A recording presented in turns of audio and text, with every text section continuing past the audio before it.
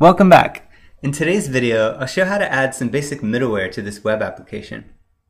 Middleware is a pretty ambiguous subject, so to narrow it down, we'll specifically be attaching functionality to our existing handlers. The example that I'll use today is authentication.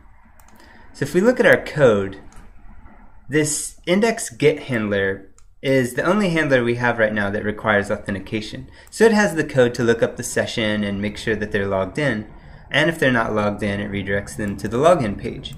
Now if we were to add any additional handlers, any other endpoints for our web application where we want the user to be logged in, we'd have to copy and paste this code to each one. And that's just way too excessive. So we'll use middleware to solve this problem. The idea here is pretty simple. We need to create a function that takes as input one of our handlers and returns a new handler. If you're familiar with functional programming, this should be pretty routine stuff. If not, bear with me, it should make sense by the end of this video. So the first thing we're going to do is implement this function. We'll call it auth required. And it's going to take in a handler of the type HTTP handler func.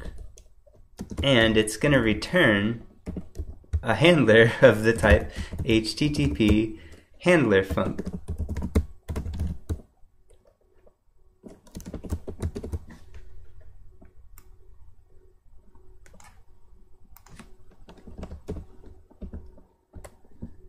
And inside this function, we're going to return a function that has the same signature as the handlers we've been using. So it's basically going to return a handler. And then inside that function, we're going to call the serve HTTP method of the handler that was passed to this. Now this might sound confusing, so let me try to clear this up. This function is going to take in a handler, like this handler for instance. And then it's going to return a function that calls the serve HTTP method of this handler. And the result of that is basically to just execute this handler. And this is basically how our middleware is going to work. We have this function that's able to intercept another handler, and now we can start adding functionality to the handler that's returned from this. And in this case, we're going to steal the code from the index get handler, because this is the code that handles the actual authentication. So now we're returning this handler, and it's going to make sure that they have a session and that there's a username attached to the session. Otherwise it's going to redirect. And see, if it redirects with this return here, then the original handler will never be called. So if this was the original handler that we passed to our middleware, it never gets called and they just go straight to the login page. And that's exactly what we want. Now this is where the real magic starts to happen. We just took the authentication off of this function. If we want to add it back using our middleware, all we have to do is go up to where we define all of our routes and then wrap that function with our middleware. Now maybe it'll start to make sense. This function call takes in this index get handler here, and then it returns a new function with the same signature as a normal handler, does all the logic, and then if it gets to the end here, it calls that original handler, which in this case is the index get handler.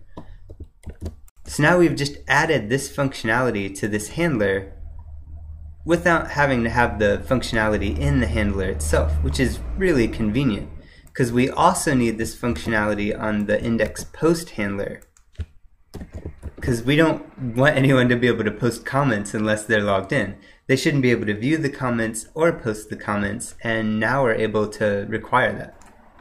And this is the point where we need to test everything just to make sure it all still works. So we'll open up our terminal, type go run main.go, and hopefully this won't spew out any errors. It did spew out an error, so let's try to debug this. So the error happens on line 42. Undefined handler in handler.serveHTTP. So line 42. It's because I misspelled handler here. So go ahead and correct that. Then jump back to the terminal. And now hopefully we won't have any more errors. Looks like it's all good. So open up the browser and go to localhost 8080. It did tell us that we have to log in. So it looks like the middleware is working. Let's make sure it does work when we are logged in. And it's not working. We might still have Redis down actually from the previous video. Hold on a second. Let's go back to the terminal. Stop it. Sudo service redis start.